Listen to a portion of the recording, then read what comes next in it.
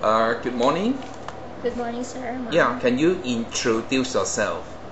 I'm Sherry Santiago. I'm 30 years old. I have 5 brothers and 1 sister. I have 1 son, 5 years old, and I'm graduated a 4 years course in here in the Philippines. Okay. And I also take a caregiver for 6 months. And now I have also an experience, a 2 years experience as a caregiver for a Hempis family as for their child 1 year old. Okay. So you mentioned that you took up the 4 years course in the college, right? Yes, sir. What subject you took? I have customs administration's a 4 years course, sir. Okay. And how about the caregiver training? How long it takes for the caregiver training? I have a training for 6 months. Okay. And what you have learned from the caregiver training? I have learned how to take good care of the elderly, the bedridden, take good care of the baby, and sometimes we will cook some food, and then yes. Okay. Now you work for your employer for 2 years? Yes, sir. And presently you are still working for them? Yes, sir. I'm presently employed. Okay. And they have 1 child? Yes, sir. How old is the child? 1 year old. Oh, 1 year old. Okay. So why you want to work in Hong Kong? I want to work in Hong Kong to give my son a better life for the future, and then help my family for their financial problems. Okay. Do you know how to cook? Yes, sir.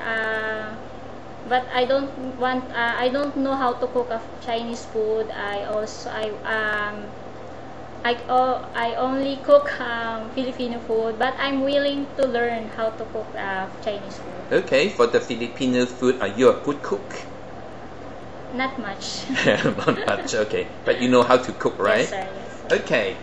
So, do you know how to do the marketing? Yes, sir. So, if the employer gives you the money for the marketing, so how you would handle the money? If I will go to the market, I will list all the details that I buy, and then if some money left for me, I will give it back to my employer. Okay. How do you know the baby is sick? I know that the baby is sick if she is always crying, and the baby is hot. Okay. And if your employer he's not at home and the baby has a fever, so what will you do? I will call my employer to and tell them that the baby is sick. Okay. Are you afraid of the dog and cats? Yes, sir, both.